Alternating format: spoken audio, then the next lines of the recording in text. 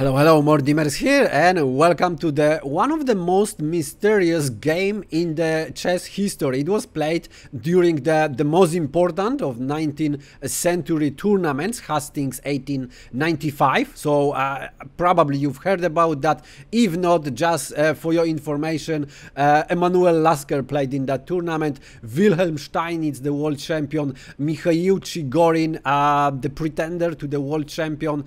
Jacques Mises. Harry Pillsbury came from America and won this tournament. Pretty interesting person as well. I show you already one game of Harry Pillsbury where he beat Emanuel Lasker in the very beautiful game. Check over there if you are interested. This is one of the best game of Harry Pillsbury, and he should, in my opinion, become the world champion, but because of the health issues he couldn't deliver that. We had in this tournament Karl Schlechter, we had Tarash, Blackburn, Teichmann and Dawid Janowski. And now about Dawid Janowski, you've seen already one of the games. I show you how strong tactician Dawid Janowski was. This is another interesting game because he plays against Mikhail Chigorin. 2 rounds to the end of the tournament, and Mikhail Chigorin is on the lead, and he plays against 2 players who are somewhere, you know, at the end of the standings. So he played already against the strongest opponents, and now it should be very obvious that he's gonna win this tournament. Now he faced Dawid Janowski, and Dawid Janowski was always extremely dangerous opponent. Tactician, very strong tactician. However, he often was also outplayed in the positional games or in the end games. Now, let's see what happened in this game, because this is quite a mystery for me. Mikhail Chigorin is going to play as white and Dawid Janowski as black. So let's see what just happened. We had a e4, e5, and now knight c3, Vienna game.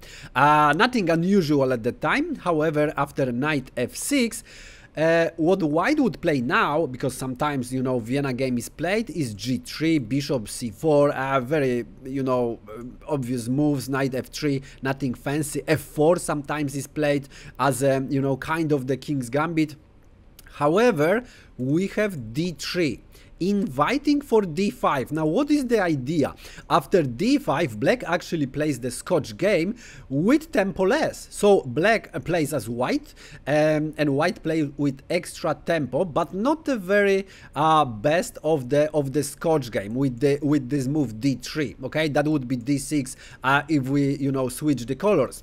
Now we have e takes on d5, knight takes on d5, and now another extravaganza by Chigorin. So I'm not sure about that. Queen e2 attacking the pawn, however at the same time blocking the light square bishop. So what is the idea? Chigorin has the clear idea of castling on the queen side, but it's not really recommended in this position. So what Dawid Janowski answered? Knight c6. Pretty standard stuff. We have bishop d2, so Chigorin wants to definitely castle on the queen side, but the plan is not really great. What should he play instead? Something like g3, bishop g2, maybe knight f3, or maybe knight e2 in the future. Castle on the king side. That's the recommendation, not only from Stockfish nowadays, but also I was reading the tournament book, and there are the recommendation over there. We have bishop e7 as Janowski, pretty obvious, and now we have castle. So Chigorin follows his plan. We have also castle, and now another interesting move. Queen f3, actually blocking the knight. And the idea, of course, is bring the knight to e2, and in the tournament book we have recommendation after they analyze that g3 with the bishop g2, knight f3 should be played anyway. Maybe some f4 moves in the future, but try to play this way. However, it could be very difficult because after knight d4, this queen has to move somewhere. Of course, defender of the pawn is moved, so queen e5. Now knight c3, bishop takes on c3, and now bishop f6, defending the knight, also attacking the queen, and queen can move to the h5 by g6 is coming, or immediately bishop c5, and then after b6, queen has to move somewhere. Queen a3 probably, bishop b7, and this bishop is first on this diagonal. Black has a really comfortable game. So recommendation, you know, from the book g3 could be correct. However, it's very difficult to play this position already. This position is already very bad for white.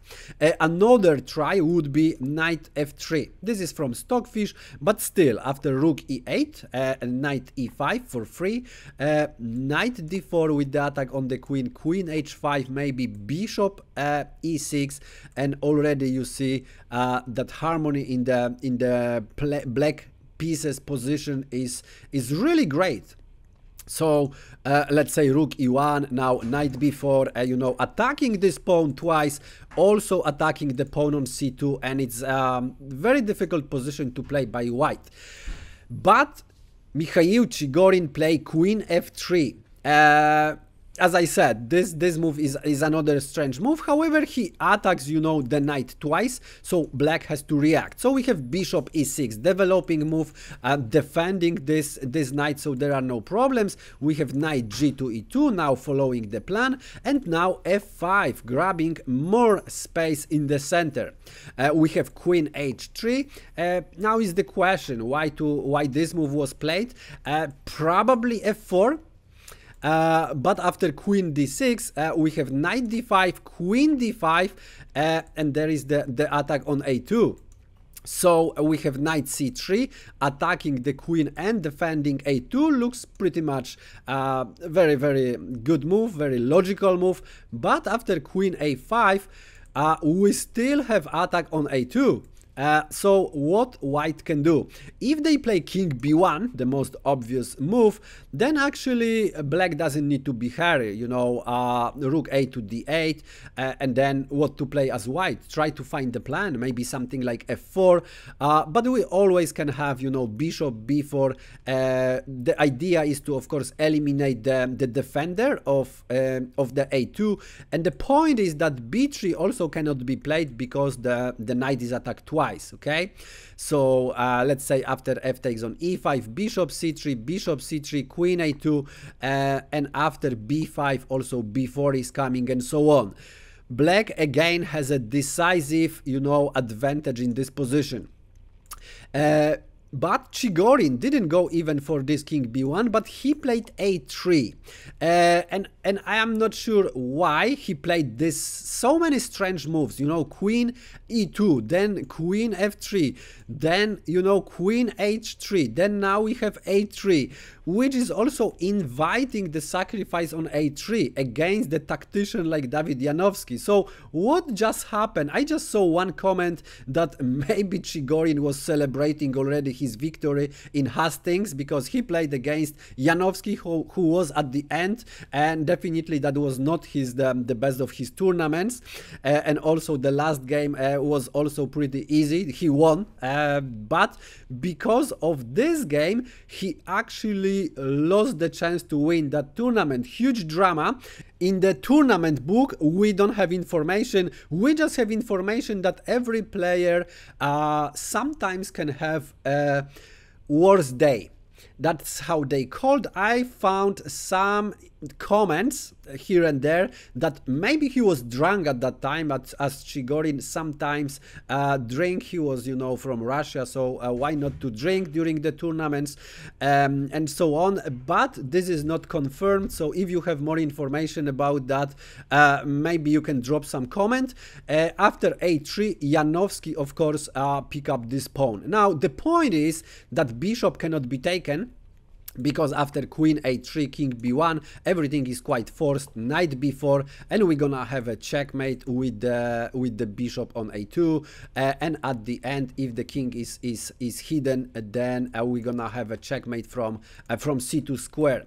So rook c1 defending this pawn, and now rook f to d8, just simply bring the rook to the a file and continue this way. So let's say queen e3, trying to bring queen to the closer to the defensive position, rook d6, and then maybe d4. So the queen also could support this move, and now the bishop controls a6, but it's not enough, because now there is another checkmate, bishop a2. There is only actually one move, because that would be the checkmate, so king a1. And now the black has a couple of ways to win. Probably the most spectacular would be knight d3, sacrifice this knight. The idea is to remove any obstacles from the b file. And after, let's say, bishop d3, then bishop c4 with check, and king b1, rook b6, and that would be the checkmate, as this is the only move, and this also is the defender, was the defender of the a2 square. So b takes on a3 is not possible. Rook e1 making a space for the king could be played, but still knight d4 is coming. The knight is closer and closer, and white doesn't have even any good moves. Let's say, you know, some f4, and any other moves would just, you know, end up the same. Bishop b2 sacrifice. You cannot bring the king to the d1, because that's gonna be a checkmate pretty much soon. So king b2, and then after queen b4, king c1, queen a3, king a1, queen a1, bishop c1, saving from the checkmate, but losing this knight, and of course this is completely dominating position of black pieces. This rook gonna, you know, come to the open files. d4 gonna be played, and, you know, exchange the pawn on d3 and so on. It's completely, you know, winning for black. So this doesn't work. This is why Chigorin play knight b1, but as I said, any moves leads to the same endings. Bishop b2 was played in the game, king b2, we had queen a2, king c1, and after knight d4, Mikhail Chigorin resigned. And he resigned because we're gonna have a checkmate on c2, and white has nothing to do about that, except the knight a3, but that's only prolongs that a bit. So queen a3, king b1, and after bishop a2, this checkmate which I mentioned before would, you know, could happen, and that would be also quite beautiful checkmate. So after knight d4, Mikhail Chigorin resigned. So what a game, very mysterious. My belief is that maybe, yeah, Mikhail Chigorin had the worst day. That's the tournament book said the truth. And if you have any opinion about this game, please share in your comment. And if you want to see other games, interesting games from the chess history, press subscribe, smash the bell button. Thanks for watching, and see you in the next one.